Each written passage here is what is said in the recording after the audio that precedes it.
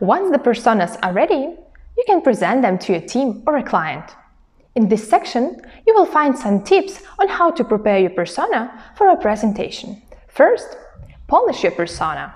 Make personas visually appealing before taking them to a meeting.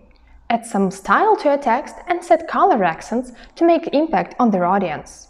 Feel free to add some brand flavor to your persona. With UXPressia, you can brand your persona by putting your logo on the top of it and setting the custom color for the branding stripe behind the logo. Here's how you do that. Head over to your workspace page and click Branding tab. Upload your logo. Set the background and text colors, link to a website, and optionally the company name, or any other information that you want to put next to your logo. Toggle the switch on top, and here you go.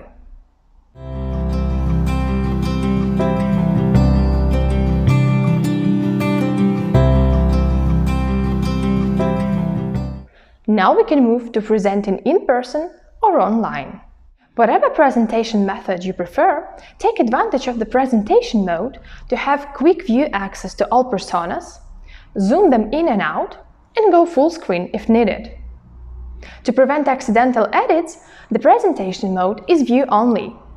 But presenting your persona in the editing mode might be a good idea too if you want to capture feedback from your team on the go.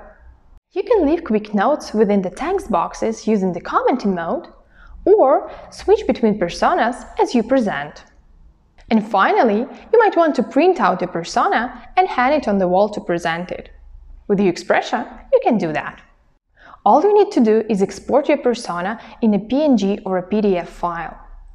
Once the file renders in a new tab, you will be able to save it to your computer and then send the file to your team or a client.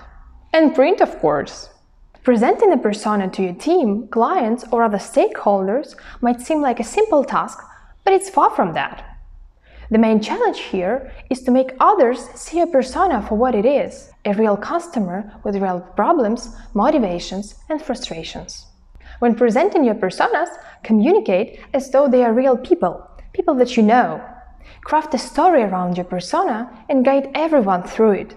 Make them understand what your persona feels, faces, and wants, and that your audience can help with that. Next, I'll share some tips on working with a persona once it's done.